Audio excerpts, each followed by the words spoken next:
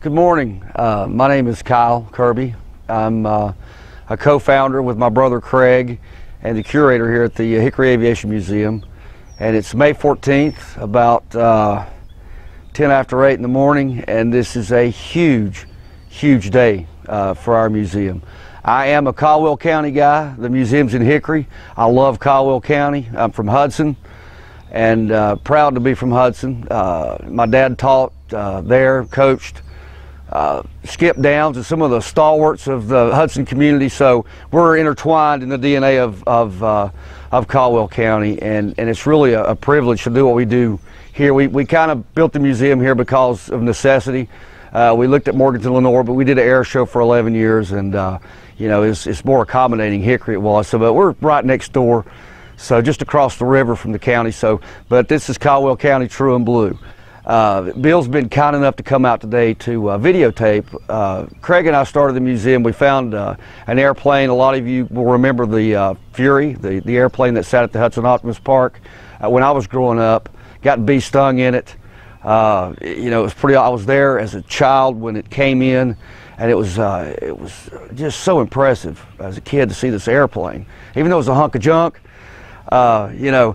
And it maybe helped inspire me. I don't know, I've always loved this stuff, all of us that are involved here. And when I say, you know, it's not about me, it's not about my brother, we have a whole cast of great people here at the museum. And today's the culmination. The airplanes you see behind me, this is the F-4 Phantom. It's my favorite airplane growing up. We've gotten all these airplanes by truck. We had to go, this particular aircraft came from Dahlgren, Virginia. We had to get a 60-foot double drop extendable lowboy. That's hard to find. To get this thing trucked in, we had to get cranes to take these airplanes apart. Today, excuse me, today we're getting an airplane, and I just got to say, it's $60 million worth of electronic warfare, just mass. She's kind of a pig. She ain't the prettiest thing in the world, but man, it's getting flown in today. And we've got people, it's an EA-6B Prowler. They're retiring it. The Navy retired it. It's flown for 45 years. Now, Bill and I discussed a little bit about Vietnam and his days at Guam with the B-52s. That's when the EA-6B started its mission in 1971. And from then till now, up to this very date, here comes the guys. We got some crews coming in. You'll hear some noise. Some of our guys coming in to prepare. Let's pause. And you know, we were talking about the EA-6B, and before I get started, we had a lull there. We got some action behind us, some activity. The airport's starting to bustle. And Bill Tate, who was so kind to come out here, is with the Caldwell Heritage Museum up in Caldwell County, up on Vaden Street.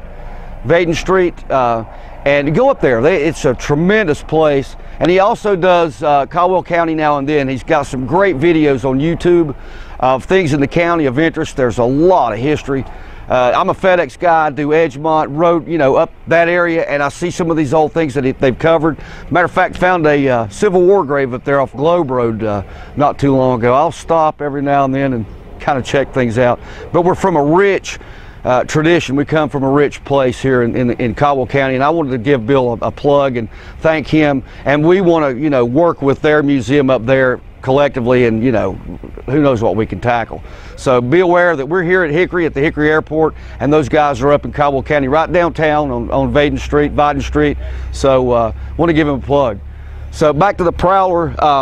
The aircraft coming in today is very significant in a lot of ways. The guys don't get a lot of headlines. It's what they call a force multiplier.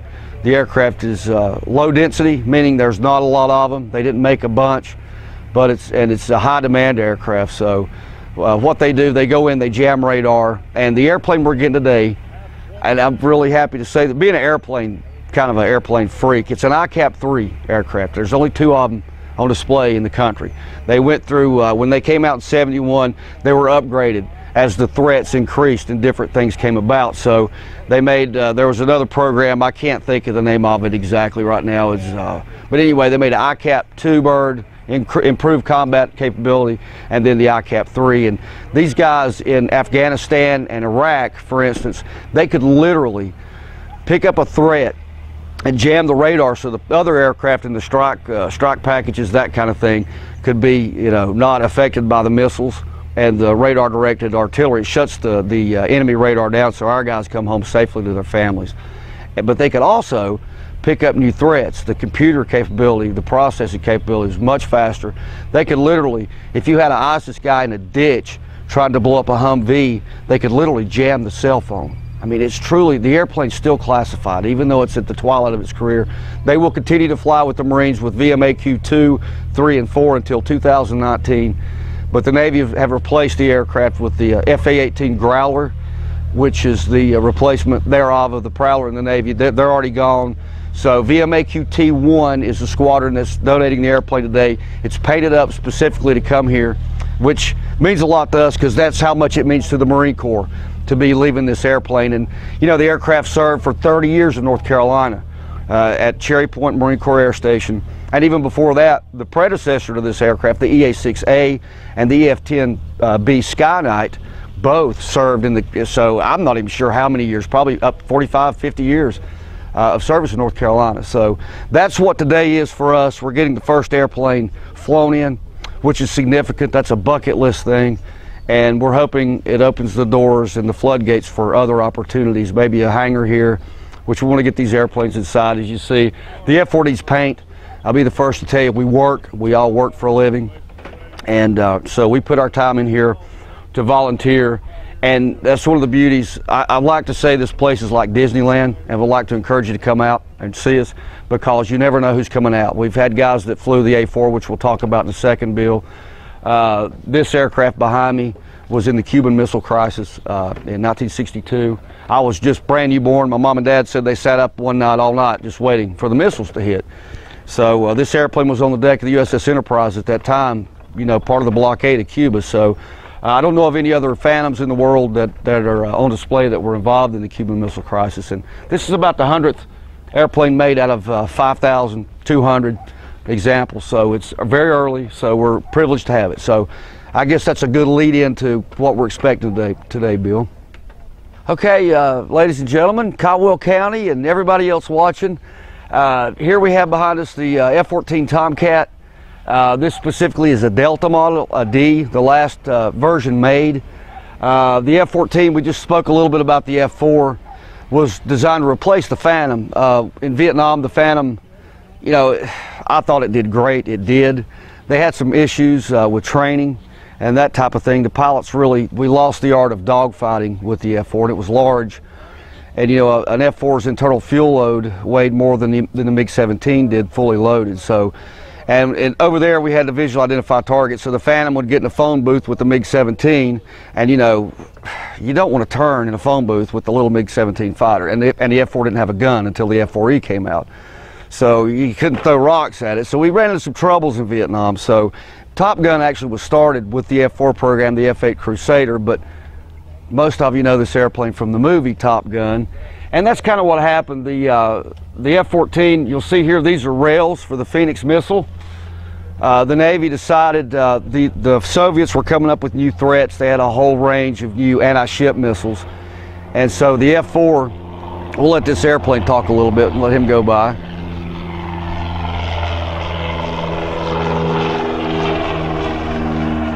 So the Phantom's technology in its era could track one target, you know, and shoot at one target. This aircraft integrated a whole lot of new technologies, and the Navy wanted it to be able to shoot down not only aircraft but the air-to-surface missiles, the anti-ship missiles. So this aircraft was born with 6 Phoenixes, which literally came from the YF-12 program, the Blackbird. So really interesting story there. And this aircraft is one of the first swept-wing airplanes of the wing sweepback, the F-111 being the first. And the Navy wanted the F-111B for their service, and the Air Force got the F-111A.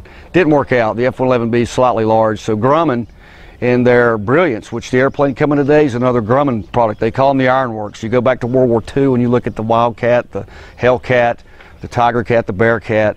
So there's a legacy with these airplanes in naval service, so really cool to have this aircraft here and be representing all of those. But the F-14 came out, it had what was called the AUG-9 radar in the F-14A, which could track 24 targets and shoot, you know, at I think 10 or 12 of them at the same time, which was totally a new world. of capability for the Navy and the Blue Water Navy as it was then, to protect our fleet from any Soviet threats.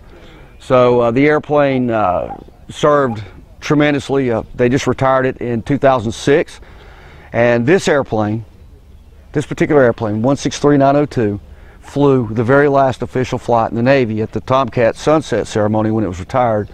And it's marked in, if you get the tail, the Felix logo on the tail, there's Felix the cat up there, it's VF-31. When Butch O'Hare won the Medal of Honor in World War II, he was actually flying a Wildcat with that emblem on the side of his airplane. The squadron has survived since the teens. So this airplane stands on some shoulders of those before it, the squadron, and it's just thrilled. It's a thrill to have it here because, you know, it's well known. This was the face of the Navy for years, and the movie, obviously the movie Top Gun. But the D came out. They wound up in Desert Storm, and the F-14 was strictly made for air-to-air. It never carried bombs. So they found they didn't really have a mission. The Air Force kind of was in charge of the operation, so the F-15s and those guys got the prime MiG hunting territory to shoot down airplanes, and the F-14 guys really didn't get that many opportunities. So they eventually, you'll see, they hung bomb racks and gave the F-14 more of a strike punch where it could go in and drop bombs. There were F-14s that carried a TARPS pod, a tactical aerial reconnaissance podded system, that did go in country, and they did manage to shoot down 2 helicopters, 2 MIH during Desert Storm. But then the writing was on the wall. The airplane's very expensive, a lot of maintenance per flight hour, man hour per flight hour. So they started looking at retiring it with the Super Hornet when it came online, the F-18, the newer model.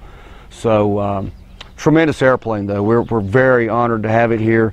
Matter of fact, at our opening ceremony, the backseater on the last flight, Mike Mooch Petronas, came here and helped us do our grand opening, and we've got some really good inside stories, which I really can't share with you on this airplane, and kind of how it did the last flight, and VF-31 got the mission. So just a tremendous airplane, still viable today, in my opinion. It could still go up and do its business very effectively. But she's gone, and so come to Hickory and you can check out the F-14D Tomcat. All right, I feel guilty. My compatriots are over here working, and I'm being a camera hound, but hey, we're at another airplane. And as far as our aircraft go here at the Hickory Aviation Museum, this perhaps is the most awesome for us as to some of the things that have happened with the airplane, the people we've met that flew it. This is a Vault, or Ling Timco LTV Vault A7A Corsair. The aircraft, this particular airplane replaced the A4 Skyhawk in Navy service. And this bird right here did 3 combat tours in Vietnam. In 1968 on America, USS America with VA-82, and that's how she's painted right now. It was Air Wing 6, there's 6 stars on the rudder, all the aircraft, and all of them, and the Fitrons, the Actrons, they all had 6 stars to denote the wing. First, well, actually the second and third cruise for the A7, it was brand new then. Brought to the fleet all kinds of new capabilities, blind bombing, you know, at night, bad weather. It had a good radar to do that, avionics to do that. But I really want to get to the chase. This is not about the airplanes, it's about the people. And we actually had the privilege and honor. We had a guy come in one day that flew the aircraft from Miami, Florida, a guy named Joel Eaton, a dear friend of ours. He's a lawyer in Miami, and my brother was working line crew back then, and he called me, and Joel had flown in, and he said he wanted to look at the A7. So they went out and looked at it, and Craig opened up the canopy for him. He sat in, and he's closed his eyes. Yeah, I know this. Yeah, I can do that. I think I can still fly it. So he goes back home. He's got a house in the mountains up here because our area is so beautiful. So anyway, Joel goes back to Miami. He said, I'm going to check my logbooks, say I think I flew the airplane. Call back, I've got 19 combat missions. So not long thereafter, there was a guy named Kenny Wayne Fields that actually wrote a book called The Rescue of Streetcar 304. He was shot down on May 31st, 68 at 10:07, and he, not at 10:07, I'm thinking another story. I'll get back to that. And I got to be quick, man, because we don't know how much time we have. But anyway, I could go for days on this airplane. So the next guy, Kenny Wayne Fields, checked his logbooks after they brought him out here to photograph him in front of the aircraft for the Charlotte Observer. They were doing a story on the book. So He comes out, he checks his logbooks, and not only did he know Joel Eaton, but Kenny was the first guy to land this airplane on the carrier deck when they did carrier qualifications back in on Lexington. So anyway, we had two guys that flew the airplane, same squadron, 68, 69, 70, which it flew with off Coral Sea. And one thing led to another, and in 2010, we had the incredible privilege of hosting this squadron's reunion here at HAM in Hickory. And our keynote speaker was a four-star admiral named Sir Leighton Snuffy Smith. He dropped the Tanhua Bridge in 1972 and also was over Bosnia, was knighted by Queen Elizabeth. So, and four of the guys that flew this airplane earlier in 68 and 69 and 70, four of the guys went on to command aircraft carriers, and they were all here. And I've still pinched myself at that event that happened. And then the aircraft went on in 1972 to fly a linebacker, which if you don't know what that is, hey, that's what this is about, learning. Look it up, man. We really didn't lose the Vietnam War, in my opinion, and in these guys' opinion. We never lost a battle. So anyway, the VA-37 Bulls flew the aircraft, and it was upgraded to carry smart weapons, which we had in 72. So a lot of interesting people involved with this airplane. They did lose a guy on the 68 cruise, a guy named Scotty Greiling, and he was flying with a good friend of ours named Walt Moser. And right before they left on their cruise, they were based at Cecil Field in Florida, and this guy had a little baby girl. And I got to tell you this story, and Bill, I may get emotional on this. They held the little girl in the hospital and smoked the cigars and that kind of thing. So when they go on the cruise, this was July 24th, 1968, Scotty was lost en route Pac 2, the panhandle of North Vietnam, low threat area. And when it happened, they came back from the cruise just in time for Christmas in 68. And to watch Apollo 8, which is another thing near and dear to my heart, and Walt and I have discussed that many times and what it meant to him. But the mother and the baby of Scotty Greiling, the guy that was lost, were gone. They left. And 68 was a bad year. A lot of different things happened. So anyway, just prior to the reunion in 2010, we found this guy's daughter, who was like 40-some years old now, and she came. His younger brother came from Washington State, sister from Indianapolis, and two cousins from Gainesville, Florida. And it was just the most amazing thing to have this daughter of this guy that gave his life for years and miles freedom here. And I can't explain, you know, these are inanimate objects, but when you start the human story with this side of the thing and the sacrifice these people have made, again, for you and I, then it staggers the imagination to even be associated with them and be able to do something to them to kind of say thanks. But this little A7, it's got some nicknames. I really can't share it with you, but what a gem it's been. We're doing some other things with other museums with the A7, so it's a community effort, that kind of thing. So we're just very, very honored to have it. Okay, behind us now we have our T-33 Shooting Star T-Bird. Basically, the Air Force, this is the first production jet fighter the America ever had, the P-80. So if you take this cockpit back here, take it away, put a little bubble canopy, similar to a P-51 or that kind of thing, you've got the P-80, which is America's first fighter jet, production-wise. Airplane served in Korea, not this particular model. So what we did is, as a nation, the airplane was very forgiving to fly. So the Air Force needed a trainer. We had a bunch of new jets coming out. So because of its docile capabilities, the Lockheed, which built the SR-71, the F-104, Kelly Johnson and company, an amazing story, put a second seat or a two-hole in there, and this airplane became a trainer within the United States Air Force. The Navy adopted it as a trainer as well, and I don't know how many countries flew it. It probably still flying somewhere, not sure, but what an airplane. So really good to have one because, you know, probably 4 or 5 generations of pilots cut their teeth on this aircraft. So we got this one from Russellville, Kentucky, from a VFW, and it's always fun taking the road trips to go get them. It's a lot of work. I have some skint knuckles after it's over with, but hey, they're here at Hickory to look at, so good to go. Okay, this here, the little shark mouth bird, is a Beechcraft T-34. We talked about the T-33, a trainer. That's exactly what this aircraft is. Basically, the Navy, the Air Force needed a kind of a lead-in trainer. The Beechcraft Bonanza was a great airplane, high performance. So basically, They built the T-34 Alpha recip engines, the T-34 Bravo, which is a recip. And you know, airplanes go as they upgrade, and that, you know, they change the alpha numerics, the T-34A, B, C. It's the last version. You'll see there it's got a turbojet, no longer a recip engine. So that's basically a little jet engine that turns that prop. That's called a turbo prop, and our FedEx bird back there behind it, if you can pan over there, Bill, I won't talk about it, although I work for the company. It also has turbo props, and like I say, that's a jet engine that turns the prop, and it's a lot more power and a lot more efficient than a reciprocal or your car engine, you know, the pistons and the gas, and so they're more economical.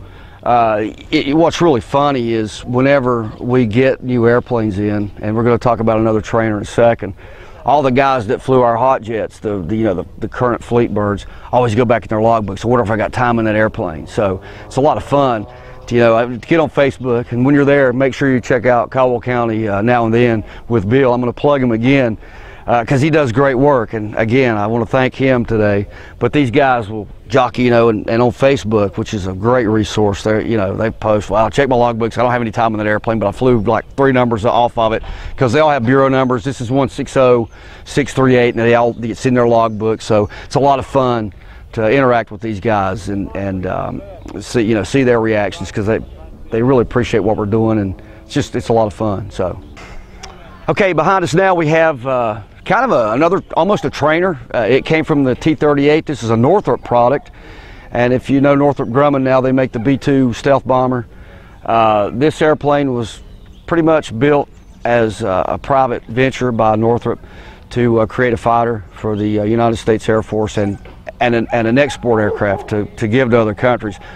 You know, it came out in the 50s, late 50s, very early 60s, and you know, a lot of people couldn't afford, say, an F-4 or some of the more expensive aircraft. So Northrop went on a weight reduction program for the fighter airplane. The T-38 was our first supersonic trainer, and matter of fact, our only supersonic trainer to this day. So they made a fighter out of it, put a radar up on the nose. And this is an F-5E, which is a little bit later lineage. It's got the leading edge root extensions on the wing here, which actually help the fuselage with lift.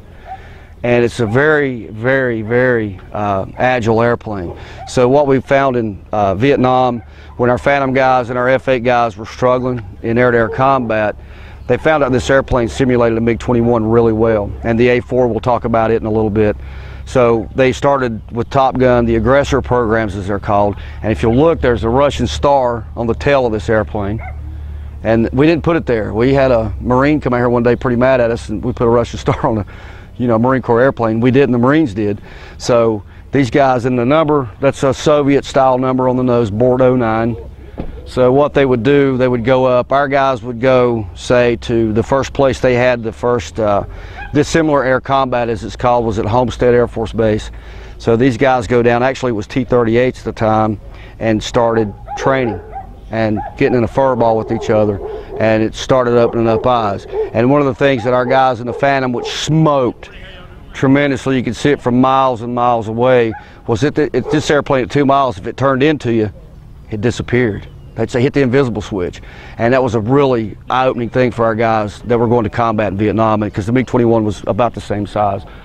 So really an important program, and it really reshaped our entire doctrine in the military, all across all services, and made us what we are. And that's why, you know, Desert Storm and everything after, we've done really, really well, because our guys didn't lose that art. They're polished up on it, get a lot of hours, and this airplane's a huge contributor to that, and we're glad to have it. It came from, served at Yuma, and one of the cool things is one of the local JROTC programs came here one day, and their boss, if you will, was Lieutenant Colonel Kurt Buck Rogers. He commanded the squadron. So not only did he bring his kids out here, he said, I used to fly this airplane. And, you know, in all honesty, he said it was kind of a lemon.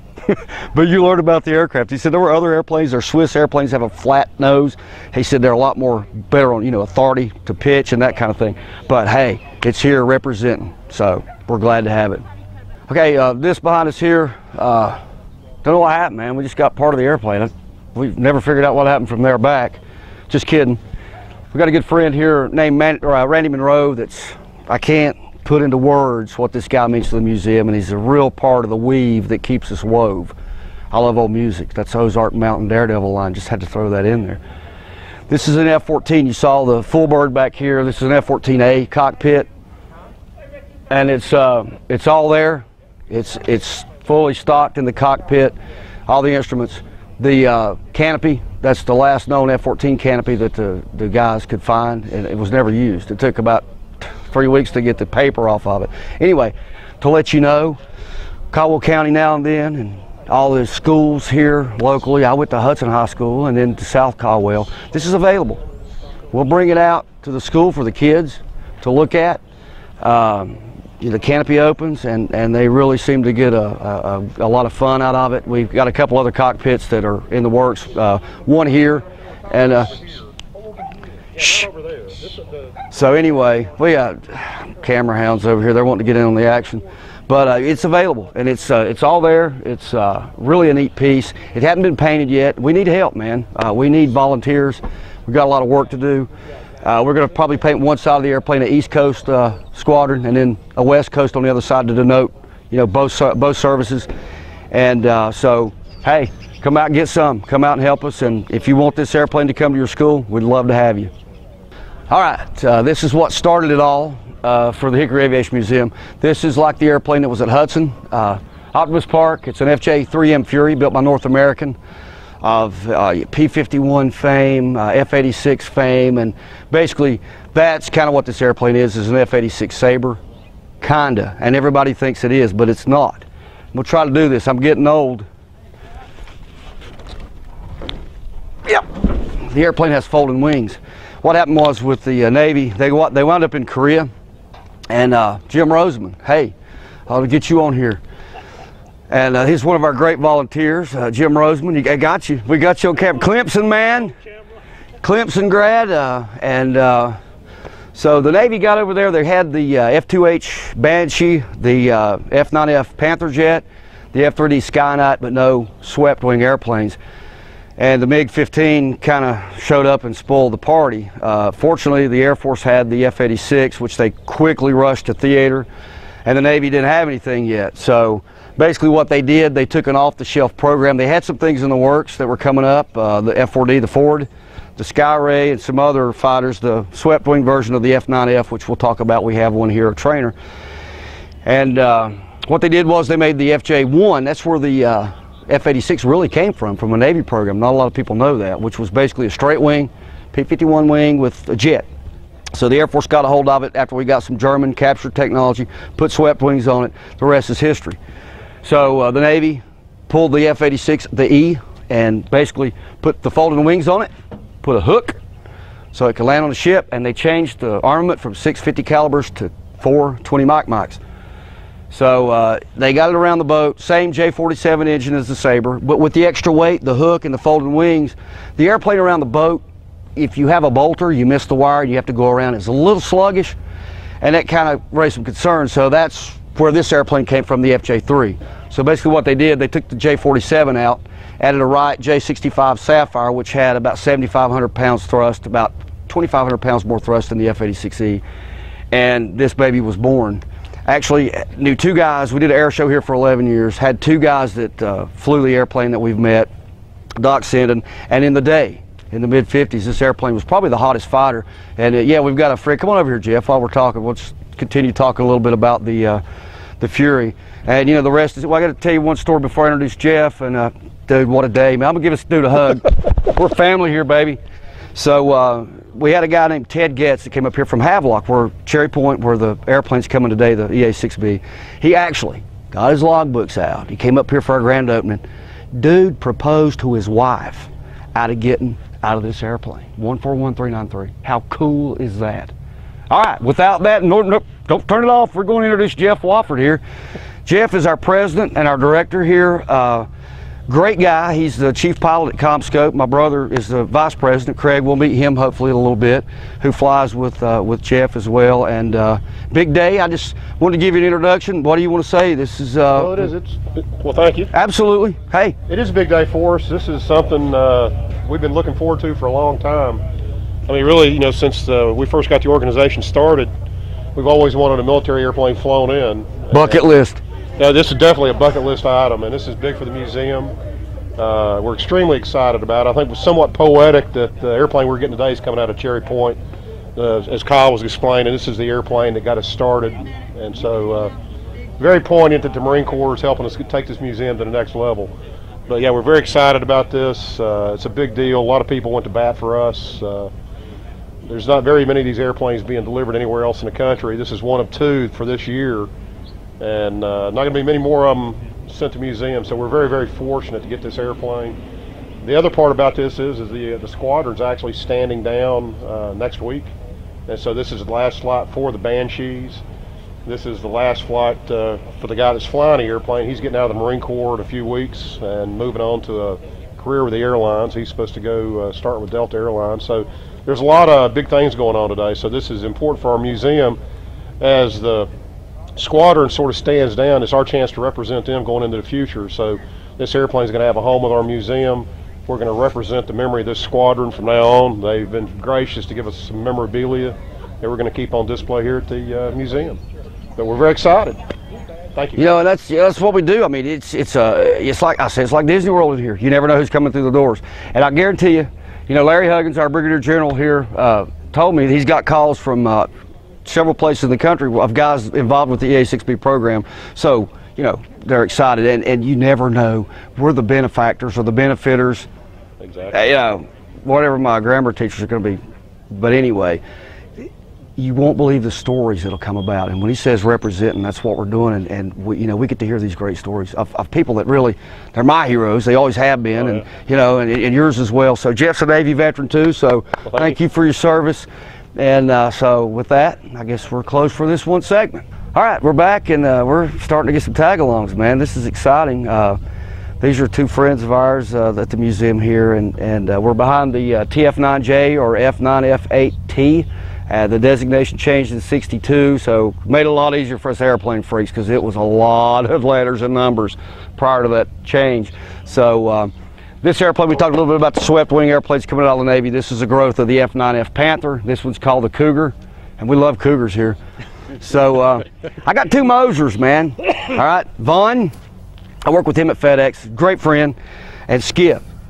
And I want to introduce Skip because the airplane today, we talked about, it's a very specific mission that these guys fly, and Skip was in a very specific mission in Vietnam with VMCJ-1 with the RF-4B Phantom, and I wanted to recognize you for that. Just could you give a shout out, man? We're so honored to have you here. I appreciate it. I'm glad to be here. Yeah, Brings back some memories. yeah. When's the last time you saw an A6 or an EA6B? That was probably in '71, I guess. There you go, and that's when the airplane entered service.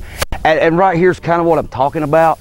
You know, meeting people and making friends and hearing their stories. Everybody's got a story, man. And all these guys are microcosms of the macrocosm, the big picture of what it is. And you know, Vaughn, I told you a little bit about the reunion we had with the A7. This dude was Sir Snuffy's plane captain on the Nimitz in '76, trombones for the big parade.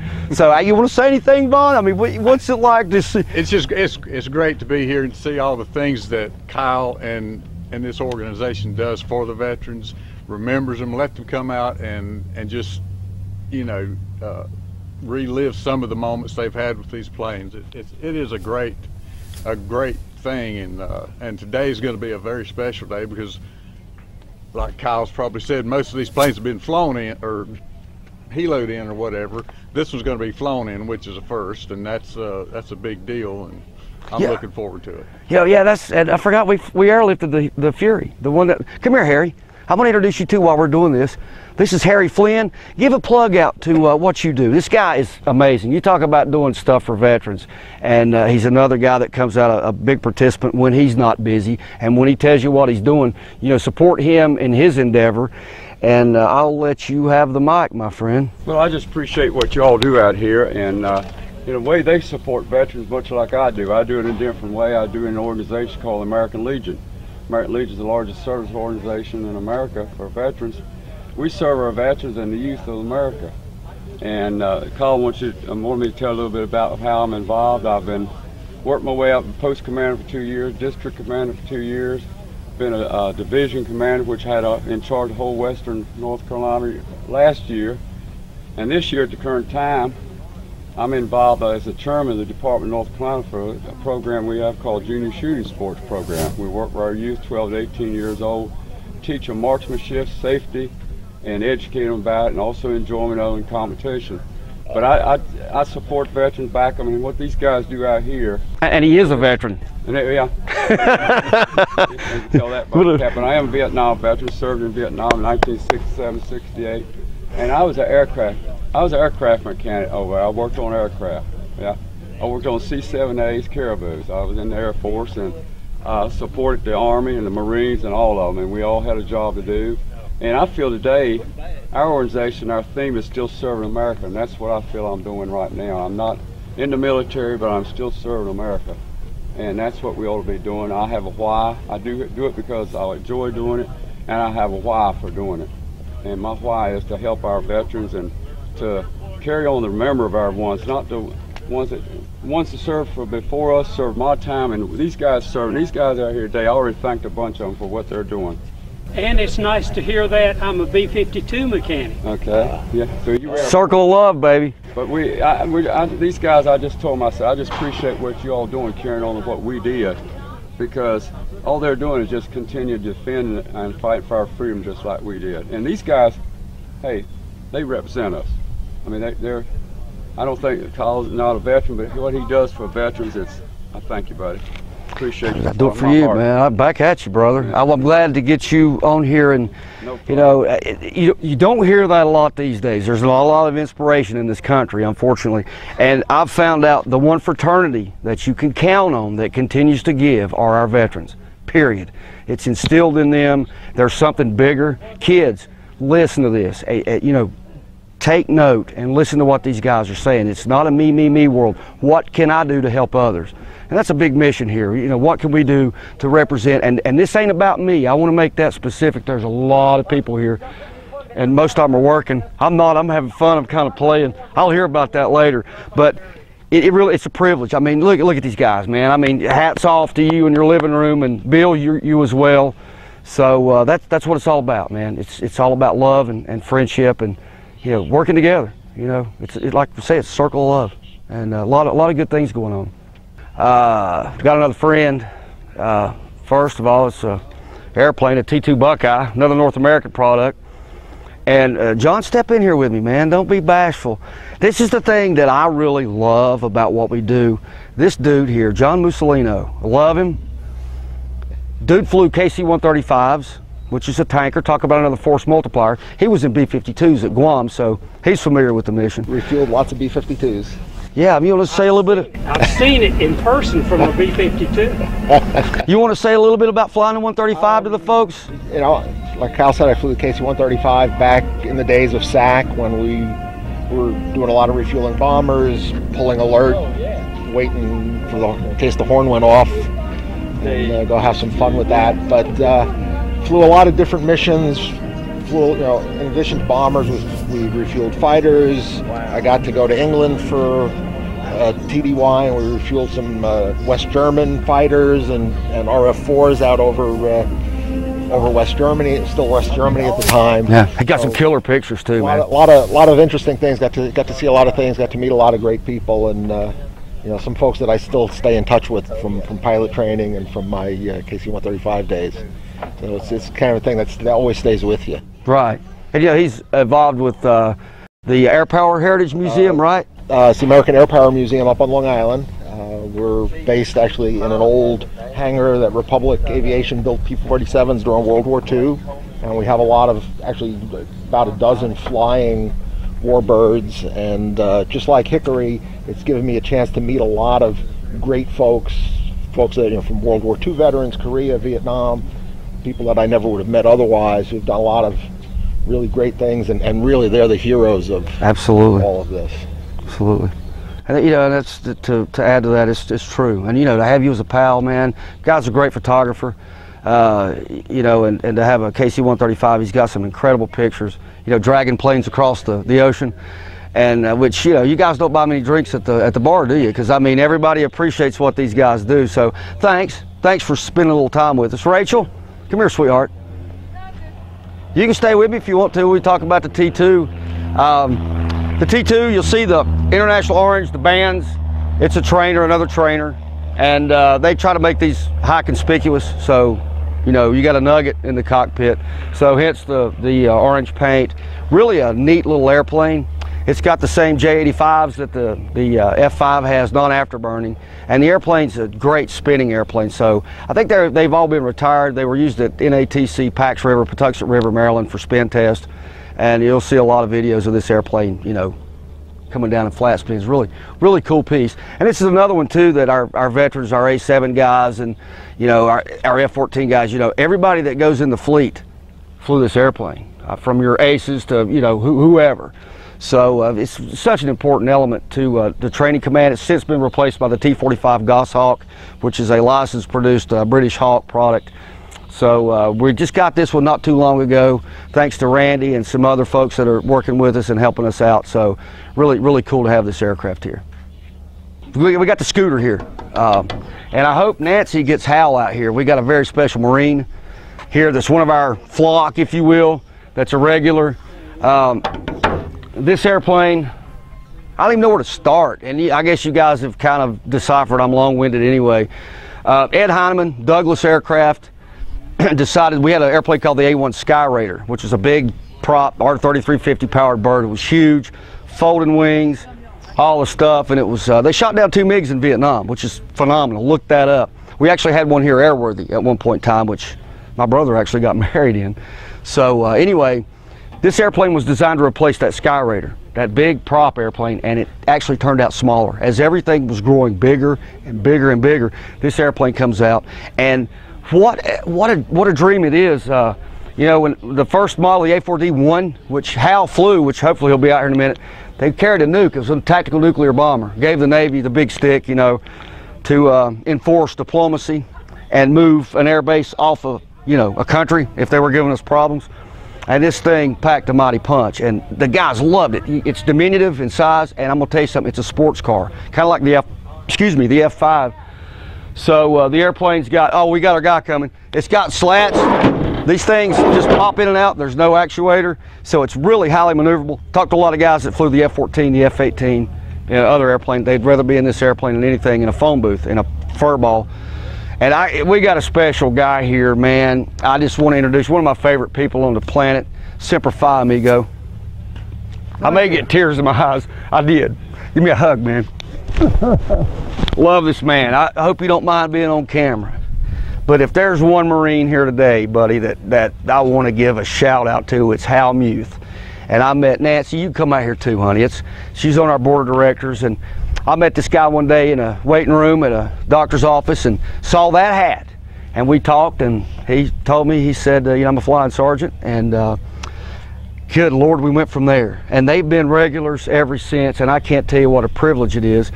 And Hal, if you want to share a little bit about all the airplanes. Hal flew this type aircraft, the A4D-1. This is a A4L, and you got the airwaves, buddy. I just started flying the Corsairs and stuff. The bent wing Corsairs. Everybody knows about what the Corsair is. But that's what I flew in operational, and that's what we flew in Korea, except I flew the AD in Korea, which was a fine airplane. I think I flew 13 planes and models. I flew a lot of airplanes.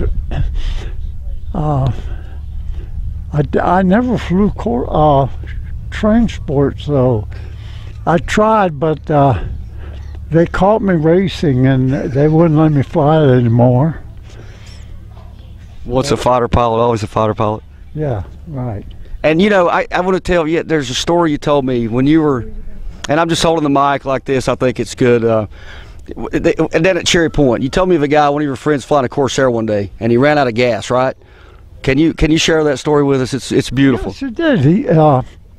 He was over towards Kinston, and he he ran out of gas, and he landed on the highway. And on his rollout, he passed a little minute market, and he let it coast right up to the pumps and started up typical Marine stuff. Fill her out. Is that not beautiful? Now, also, this guy, I'd never met a Banshee pilot. This squadron coming today's VMAQT-1, the Banshees. He flew the aircraft, the Banshee, the McDonnell F-2H Banshee, and he flew the photo reconnaissance model, the F-2H-2P in Korea as well, and got chased by MiGs one day. And I'm going to tell you something, he got the mission done. I'll let him elaborate a little bit on that. Well, we had a kind of like a top secret type mission, and they gave me a little piece of yellow paper to sign that said, in the event that I don't return, they're going to deny ever knowing me. So I figured this must be important. Well, I flew the thing, and this Air Force radar guy was on the radio, and he told me they've launched a flight of MiGs up at the Yalu, and he kept track of it to say where they were, and until finally I saw them, but I had to finish the mission, and so I just rolled it over and pushed that little Banshee's nose down and outrun them all. We're glad you did, my friend. We're glad you did. And you know, just to give you an idea, he's humble, man. Guy flew F-7F Tiger Cats. Look that airplane up. It's tremendous. And you want to say a little bit about? He got in a race one time with, there was an airplane called an F-3D Skynight. It's a night fighter jet. And he ran into one day up in the air while he's in a Tiger Cat. And the Tiger Cat was a 400+ mile-an-hour prop bird. It was at the end of the propeller era. And you know, one of the higher performance airplanes we ever fielded. So Hal happened to approach a F-3D Skynight one day, and I'll let him take on from there. Well, he was kind of intimidating me a little bit, so I pushed over, and I stayed with him in the dive, no doubt about it, but it was right up to the Mach of the F-7. But actually, when we pulled away, I couldn't stay with the jet, but I let that sorry sucker get away. This is what I'm talking about, the stories. They're just incredible, and these guys represent so much. And, you know, it's just an absolute privilege to even be involved with this cast. And he's but one of our veterans. There'll be more out here today. And Hal, you know, also did a tour in Vietnam in H-34s. Not only did he fly fixed wing, but he did rotary wing aircraft as well, the H-34 and 65. There's some great stories there, and also the H-53, the big Sikorsky in 69 and 70. So, anything else you want to share? Oh no. Nancy, you want to do a little talking? Are you sure? Well, she's awesome, man. They come out together. They're a team, and so, like I say, she's on our board. And we think we're going places. Today's a huge day. It's kind of where we started, the initial thing with the F-4. I love this airplane. When I grew up, it was Sky King. The Thunderbirds were here in 1970 or 71 with this aircraft, the F-4E version. The solo pilot's name was Major Mike Kirby, which left a big dent on this, I guess, 8-year-old kid at the time. And we're really honored. I spoke about this airplane serving in the Cuban Missile Crisis.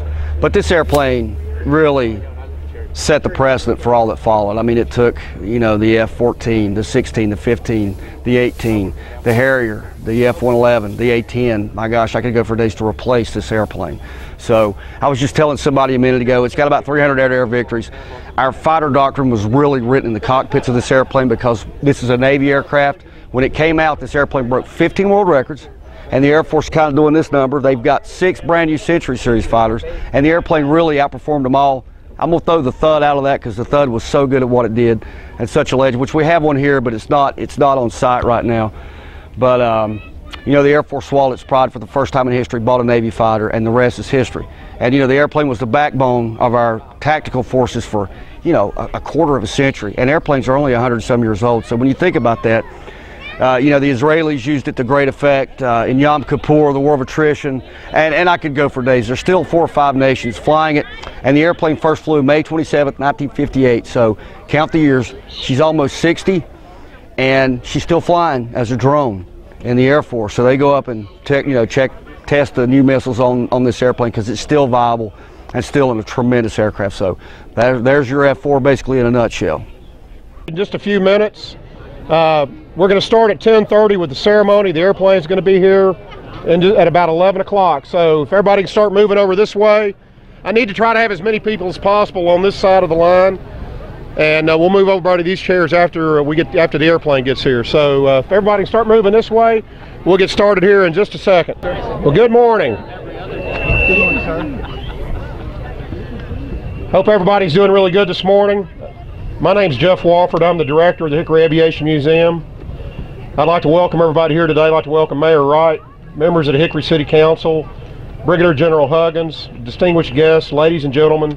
I really do appreciate you all coming out here this morning. This is a big event not only for Hickory but for our museum. And in a few minutes, we're going to have a Grumman EA-6B Prowler is going to fly in here. The airplane is with VMAQT-1, the Banshees, based in Cherry Point, North Carolina. And it's going to be arriving here shortly. It's going to become a permanent part of the Hickory Aviation Museum. In case you didn't get a program, I want to go over real quickly what we're going to do this morning. You're going to start out having to listen to me, and then Kyle Kirby is going to do our invocation, and then we've got a flag presentation by the South Caldwell Navy JROTC. We have Eric Setzer here to sing the national anthem, and then due to this auspicious occasion, having the Marines here, we're going to do the Marine Corps hymn. And at 11 o'clock, the airplane is going to be here. After that, we're going to have Mayor Wright say a few words, and he's going to present the keys of the city to the flight crew and several very important people that are here. We're going to have one of the air crew is going to make a few remarks, and then we're going to get finished up. Before we get started, I want to recognize a few people that have supported Hickory Aviation Museum. First off, I'd like to recognize Mayor Wright. Mayor Wright and the members of the City Council and the City of Hickory, and especially Terry Clark, our airport manager, have just really gone out of their way to always support us, and we really appreciate it. Another very important person I want to thank is Frank Drendel. Frank has always supported this museum. Most of the airplanes that are here wouldn't be here if it hadn't been for Frank's support, so thank you very much. Randy Monroe has probably been one of our biggest supporters. Randy Monroe owns Ram Metals. He is Ram Metals, and this guy has become one of our greatest assets. I mean, he goes to bat for us, and more times than I can count. And also I'd like to offer a special thanks to Dave Peel of the Naval Surface Warfare Center, Tony Pudoff with the EA-6B Fleet Readiness Center, and Patrick Fitzgerald from NAS Pax River. If it wasn't for them, we would have never gotten this airplane. And even though he wasn't able to attend, I want to thank Mr. Anthony Mazzone with the U.S. Navy for believing in us. He absolutely went to bat for us, and he stuck his neck out pretty far for us to get this airplane. Also at this time, I'd like to recognize all the veterans that are in the crowd today. All of you, a lot of you are already standing, but for all the veterans that are here, would you please raise your hand?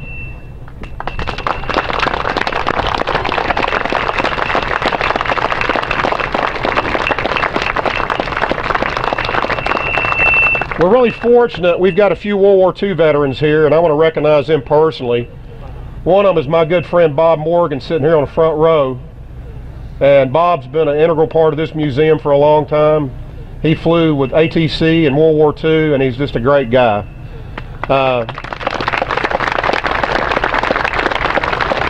We've also got Hal Muth here. I don't see, Hal's over there. Hal flew in 3 wars. He started out as a flying sergeant in the Marine Corps in World War II, flew jets during Korea, and then flew helicopters in Vietnam. And he's a great guy. So please, a round of applause.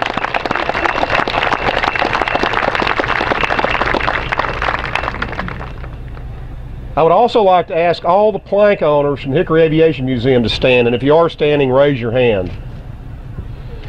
These are the people that put in all the effort to get this museum opened in 2007.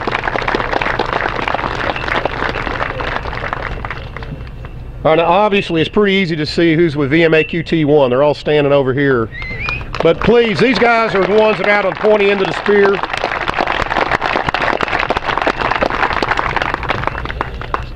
The other thing I'd like to do is I'd like to recognize anybody, Navy or Marine Corps, that flew EA-6B Bureau number 163033. If you'd raise your hand, if you were a crew member, flew it, or had anything to do with it.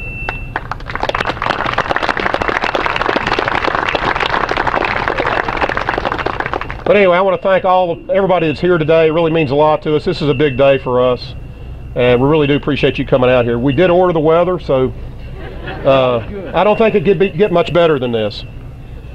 Well, before we go on, there may be a few in the crowd that really don't know what an EA-6B is, and so, you know, since we're a museum, I thought I'd explain a little bit about this. Well, first off, we got to talk about what electronic warfare is. Back in World War II, radar was developed. And guess what? The bad guys also got it. So it became obvious pretty early on that we had to find a way to counter their radar. And so the electronic warfare mission was created. So we built equipment and stuck it in airplanes and used it to jam radar. As technology continued to improve, people came out with radar-guided missiles. And so we had to come up with a way to defeat that. And so airplanes were equipped with more and more technology that would allow us to try to combat this threat. And so aircraft were modified to carry jamming equipment and to have anti-missile technology. The electronic warfare mission, you know, expanded to counter all these weapons. And today, even one of the biggest threats we have are IEDs that the enemy plants that are detonated with cell phones. And this EA-6B even has a capability of jamming that. And so beginning with modified bombers in World War II to the state-of-the-art that we have in this EA-6B, these guys are the guys that lead the way into combat. They blaze a trail for everybody else to follow. And you know, this EA-6B and this electronic warfare mission has become an integral part of any strike package. You know, during the Vietnam War, this threat got to be more and more of a problem, and the Korean War era aircraft that were being used for electronic warfare mission just weren't sufficient. They were also looking at ways to replace the aging Ka-3 Sky Warrior, and so the Navy and Marine Corps went to Grumman to try to come up with a solution. So the first thing they did was they modified an A6 Intruder and put the electronic warfare equipment on it. And one thing they discovered very quickly was it was just too much for one guy to do, and so they went back to the drawing board. So Grumman went back, they stretched the fuselage and came up with a 3 crew member airplane. You have 1 pilot and 3 electronic warfare officers. And so this modification became the EA-6B Prowler. The airplane first flew in 1968, and then it was introduced into the fleet in 1971. And throughout the years, this aircraft has been modified several times to counter advanced electronic threats as they were developed. The A-6B is also capable of gathering electronic signals intelligence to help us defeat this increasing enemy technology. The Prowler also is capable of attacking surface targets on its own, and particularly radar sites and surface-to-air missile launchers with anti-radar or HARM missiles. Since its entry into the fleet, the Navy and Marine Corps EA-6Bs have protected our aircraft from any radar detection and guided missiles, and like I said, they've led the way into combat. They opened up the path of least resistance for other aircraft to follow. And another thing I wanted to point out about the Prowler is that out of 170 of them that were built, none have ever been lost in combat. Well, after 45 years of service, the Prowler is being phased out. The Navy retired the A-6B from the fleet in 2013, and the Marine Corps is in a process to begin to phase it out. And the last of the airplanes will be phased out in 2019. The Prowler is one of the oldest airplanes in the fleet. The last one was actually built in 1991, and even with its age, the aircraft is still very relevant today. It's being replaced by the EFA-18 Growler. All right, so that's about the airplane. Well, as you guys know, our museum's about the people. And so let's talk a little bit about VMAQT-1 Banshees. Marine Tactical Electronic Warfare Squadron 1 is a U.S. Marine Corps electronic warfare training squadron operating the Grumman EA-6B Prowler. The squadron is based at MCS Cherry Point and falls under the command of Marine Air Group 14 and the 2nd Marine Aircraft Wing. The VMAQT-1 logo is the Banshee, an Irith mythological figure that foretells death. Their motto, let's see if I can get this right, is Tangrat Bas, which is Gaelic for death foretold. VMAQT-1's mission is to conduct airborne electronic warfare in support of the Fleet Marine Forces and other units as the Joint Force Commander directs. This includes suppressing enemy radar and surface-to-air missiles using jamming and HARM missiles as well, and conducting tactical electronic intelligence in its passive support role. VMAQT-1 can trace its history back to 1952. And I want to stop for just a second. Before you leave today, please come down here and look at this board. This traces the history of the squadron and shows all the awards they've had, and it's something you want to take a look at. But like I said, they can trace their history back to 1952 when the squadron was activated at Pohang, South Korea as Marine Composite Squadron 1, VMC-1. Their mission was to provide electronic countermeasures in support of UN aircraft during the Korean War. In 1958, the squadron was redesignated as Marine Composite Reconnaissance Squadron 1, or VMCJ-1, and flew combat missions throughout the Vietnam War from 1965 through 1970. The squadron was deactivated in 1975 and then reactivated in 1977 as Marine Tactical Electronic Warfare Squadron 2, Detachment X-Ray. In 1992, Detachment Det X-Ray was redesignated VMAQ-1, and since that time, VMAQ-1 has participated in many combat operations, ranging from Operation Support of Conflicts in Bosnia and Desert Storm to Operation Iraqi Freedom and Operation Enduring Freedom in Afghanistan. In 2013, VMAQ-1 was redesignated as VMAQ-T1 and became responsible for training pilots and naval flight officers to become fleet qualified in the A-6B Prowler. VMAQ-T1 is due to be deactivated this month. The Hickory Aviation Museum is very happy indeed to be receiving Bureau number 163033 from VMAQ-T1, and as you'll see in a few minutes, the squadron just recently put on a special paint job just for this. Please join me as we give a round of applause for the members of VMAQ-T1 and the Marine Corps.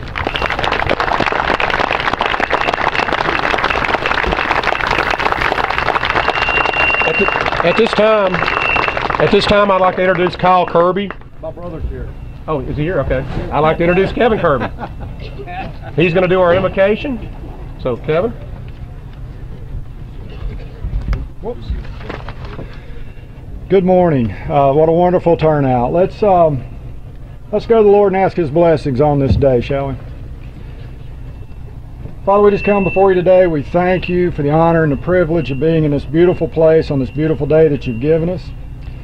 Lord, I thank you for this organization, for the Sabre Society, for the Hickory Aviation Museum and their mission, Father, to honor and remember the members of our armed forces, specifically those that have served in the aviation wing of those. And Father, we come today, we await the arrival of this aircraft. We pray for the safe arrival of not just the plane, but the pilots as well, Father. And Lord, as we come together today, it's not to glorify a machine, but it's to remember the service.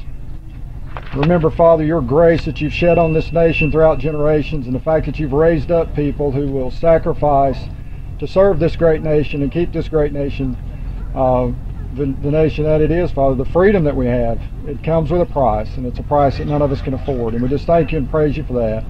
And we thank you and praise you most of all for the one that paid the ultimate price for our eternal salvation, the price that we cannot afford. We thank you for our Savior Jesus Christ, Lord, and we just pray that you would bless this time together today. Let it be a time of celebration, a time to renew old friendships and to forge new friendships, Father. And Lord, to celebrate again your blessings on this nation, the people that have served it, and Father, to unashamedly say, God bless America. And we just pray this in the name of our Savior Jesus Christ. Amen. Woo!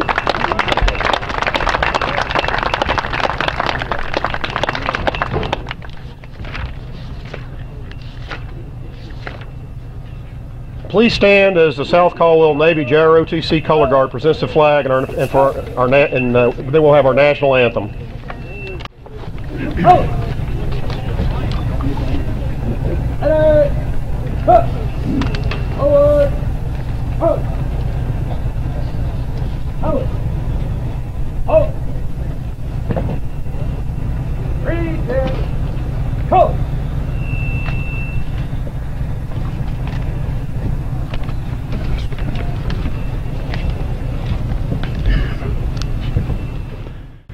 Oh, say, can you see by the dawn's early light what so proudly we hailed at the twilight's last gleaming, whose broad stripes and bright stars through the perilous fight o'er the ramparts we watched were so gallantly streaming, and the rocket's red glare, the bombs bursting in air, gave proof through the night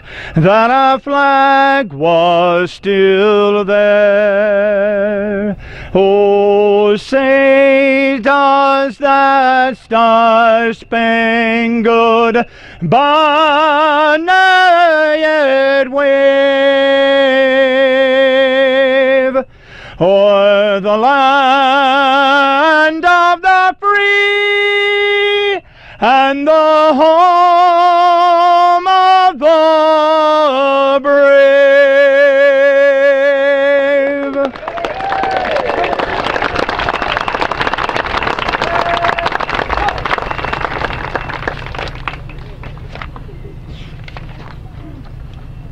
All right, we have a couple of minutes here before the airplane gets here.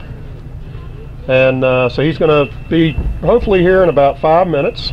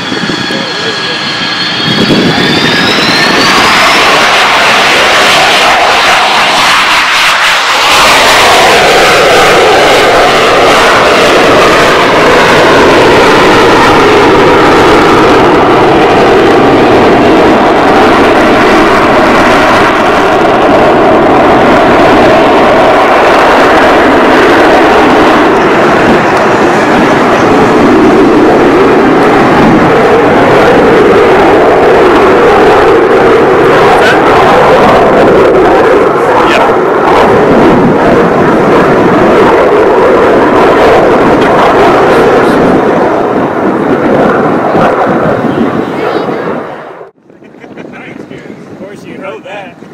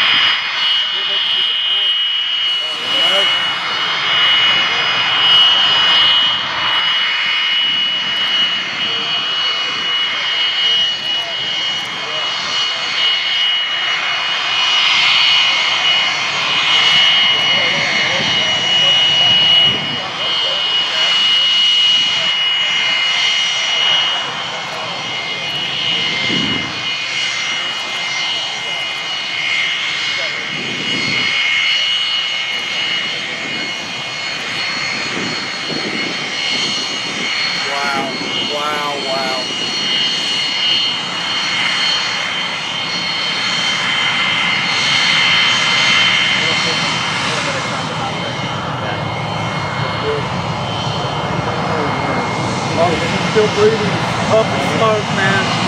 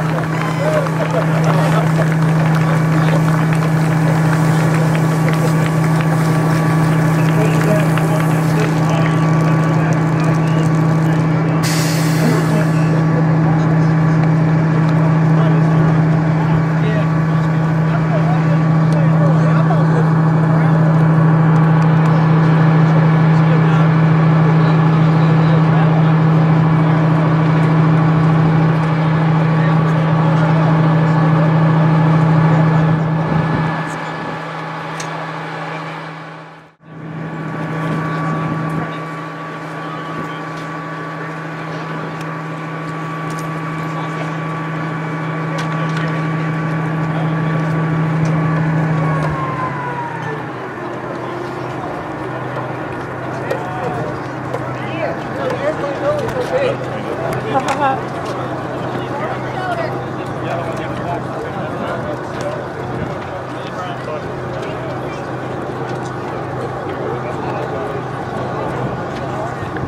everybody look at me over here, please. Eyes on me, just 1 second.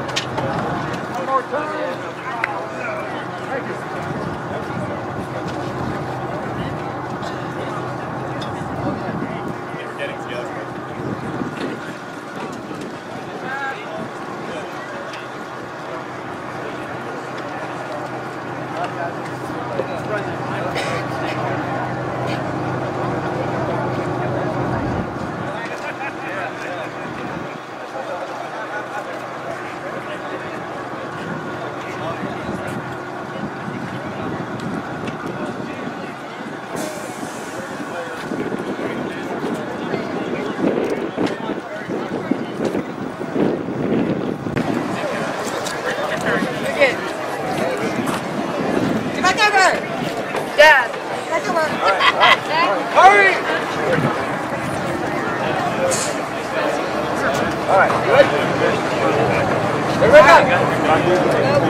Ladies and gentlemen, this time we're going to have the mayor with you. We're going to have a locker room head seat records. But just you guys could, just wait like they're ready, right?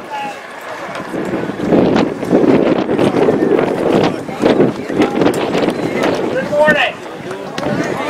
Don't worry about a thing. I am not speaking. I've got a couple things I want to say, all right?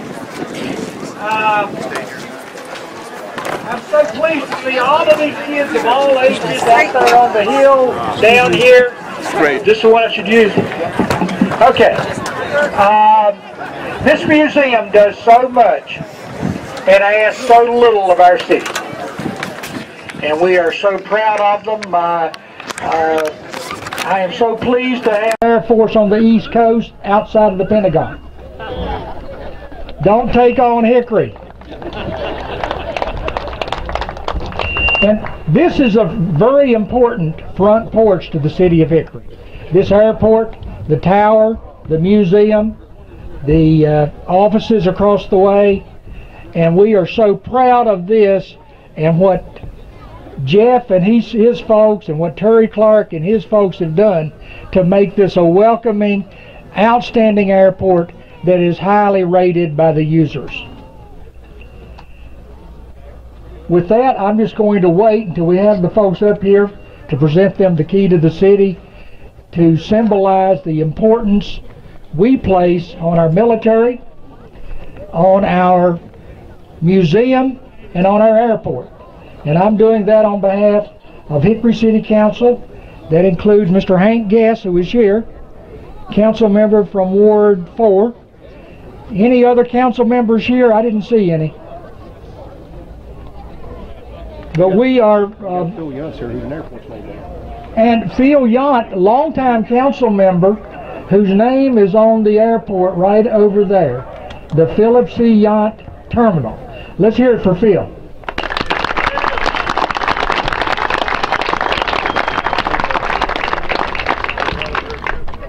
Thank you, Jeff.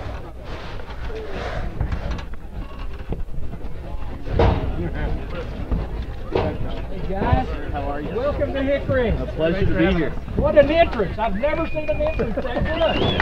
Hey!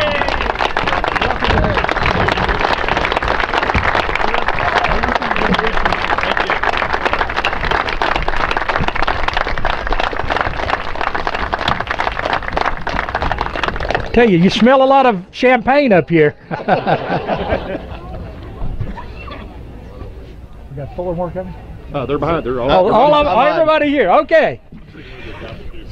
Yeah. Whoops. It's my pleasure to present the key to the city to each of these outstanding people, both for their own achievements and in their own right, and as members of the United States Marine Corps, all of the Marines, right? I just, sailor. One sailor. One sailor, I hear. One sailor. And I always tell a little story when I give the key, because there's an interesting part of Hickory history that ties into North Carolina history. Our motto is Vestigia nulla retorsa. And that's Latin. It means re-elect the mayor. Actually, our motto ties in nicely with a piece of North Carolina history that is part of our lore. At the Battle of Kings Mountain, which was a decisive factor in Cornwallis surrendering, a ragtag bunch of regiments from North Carolina, South Carolina, and Virginia held off Cornwallis's well-fed, highly trained, and brilliantly uniformed redcoats. And it scared him to death. He said, these guys can beat us. The South Carolina and Virginia boys said, those North Carolina boys fight like they have tar on their heels. They won't back up. And I'm told that that was the first Marine regiment in this country.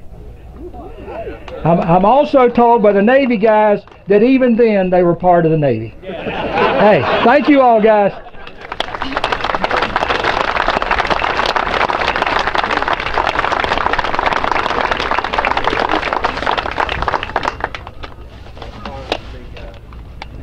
There you go. Sir, thank you very much. Thank you, sir. Appreciate it. Thank you all. Thank you, sir. By the way, these guys know how to make an entrance, don't they?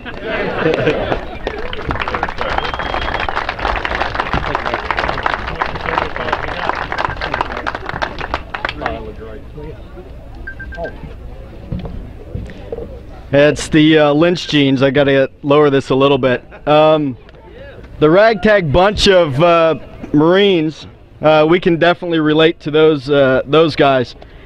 I would say that we're fed a little bit better now.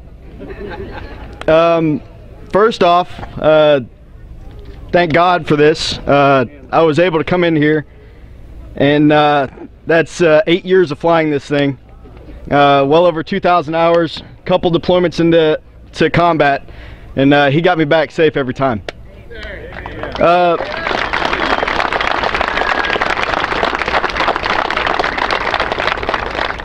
Secondly, you're always supposed to thank your wife. So before I forget, my wife, who's standing over to the, she's right there. She's getting it on video so she can write it on the calendar. But I would not have been able to get to this point in my career without her and my family, and they have absolutely supported me every step of the way. And she definitely took great care of the family while I was away. And even to this day, she still does a great job. So thank you very much, sweetie. I appreciate it.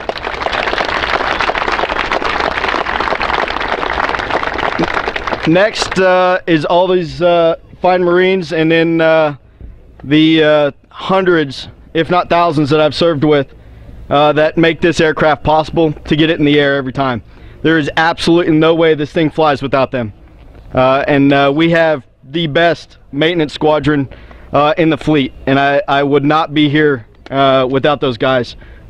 Make sure this aircraft is ready to fly every single day that I've gone out there to do it. So, gentlemen, thank you very much. And last but not least, the great people of Hickory and everyone associated with this museum. There's not very many people that get a welcome like that as we come into a town, or in my case, my last flight. I could not have asked for anything more. I greatly appreciate all the hospitality. They have been absolutely outstanding all the way through this process and made it very, very, very easy. So to everybody of Hickory, and especially the people in the museum, thank you very much.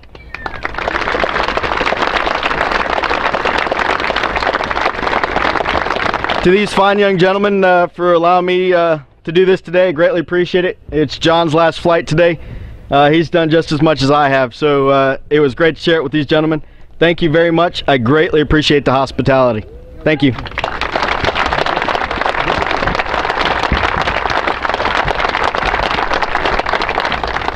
Hickory's a great place to retire. It is. You've already sold me. This guy's eat beans and green. We got a great Marine Corps leader. Well, I tell you what, I really appreciate everybody coming out here today. It means an awful lot. I'm so thankful for you guys. I mean, it really just... Thank you. We're going to take care of this airplane. And we're going to do your squadron. We're going to keep your memory alive with all this. So I guarantee you that you can come back anytime, and we'll be taking care of her. I really do appreciate everybody coming out today. The airplane is going to be here available for you to look at for another hour or so. We've got to take it over to the south side of the field and begin the process of demilitarizing it. Please take time to go look at the airplane, talk to the guys. Like I said, this is a once-in-a-lifetime kind of thing. While you're here, I got to put a plug into the museum. Please go through the museum. And also, they're making hamburgers over there. We've got a great little restaurant here. Make sure you take advantage of that. We've got some things at the museum. We've got T-shirts and some posters that we got available to sell. And once again, I'd really like to thank the men and women of VMAQT-1 for their service. And I do want them to know that the museum is going to take care of their airplane. And they always will have an open invitation anytime you guys want to come back to come check on her and to come visit with us. And I can assure you that, especially since the mayor gave you the keys, you'll always be welcome here in the city of Hickory. Thank you guys so much. I really do appreciate it. Have a great day.